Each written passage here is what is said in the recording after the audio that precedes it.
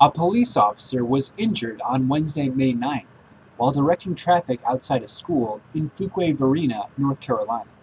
According to officers with the Fuquay-Varina Police Department, Deborah Sheerin was operating a vehicle near Fuquay-Varina High School, located at 201 Bengal Boulevard. Investigators say Ms. Sheerin's vehicle made contact with Clara Dula, an officer with the Fuquay-Varina Police Department, as she attempted to direct traffic around 6:55 a.m.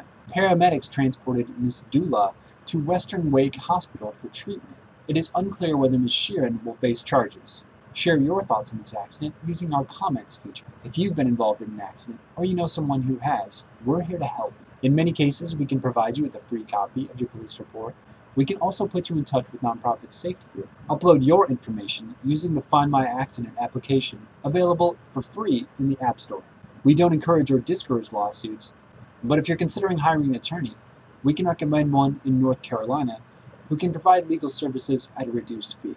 Thanks for using Find My Accident. Safe travels.